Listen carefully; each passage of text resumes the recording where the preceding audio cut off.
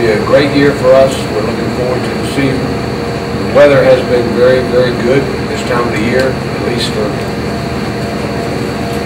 compared to previous years. So I'm excited about the prospect of getting all the games in.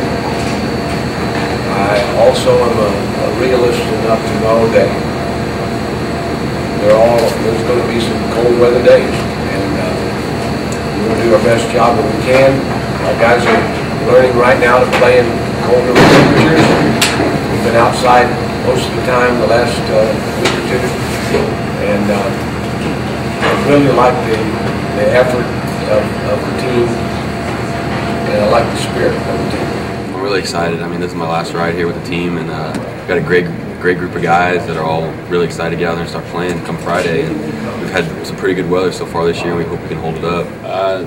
More than anything, just anxious to get it going. I know a lot of people always ask if you're nervous, etc. But if anything, I'm just ready to get it going. It seems like we've been practicing against each other, you know, and it's a lot different throwing against your own guys. You know, you don't want to just brush them back or try to throw in too tight, because obviously you want all your guys healthy. So I think most of the guys are just ready to get out there and get started and actually throwing against somebody different that they haven't seen for the last 6 or 7 months. I feel like everyone's been looking real good. I feel like everyone's taken a step in the right direction from last year, and it's all about just gaining confidence in yourself. And I feel like everyone's done that. It's great, especially all these fans that we have. They're wonderful here. They come out and support us, and we love that.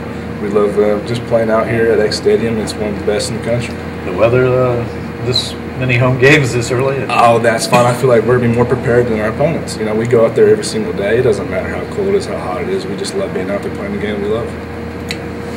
That'll be awesome. I mean, I've learned so much in the past 4.5 years that I've been here with Gene. I mean, he's awesome at developing players. He knows what he's talking about. He's been through everything. So how could you not listen to him? And he's a great coach, and I love him. Everything's going to stay the same as far as pitching goes. I mean, it's just a little bit different mindset. You know, just staying strong for more than a couple innings here or there, not going out there and just throwing 100% the first inning.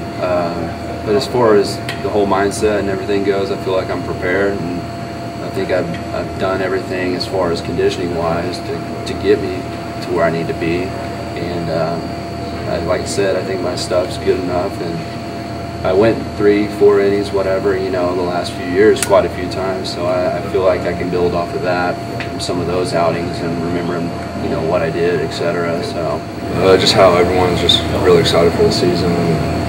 You know, we've been working pretty hard, and just everyone can't wait for next Friday to come around.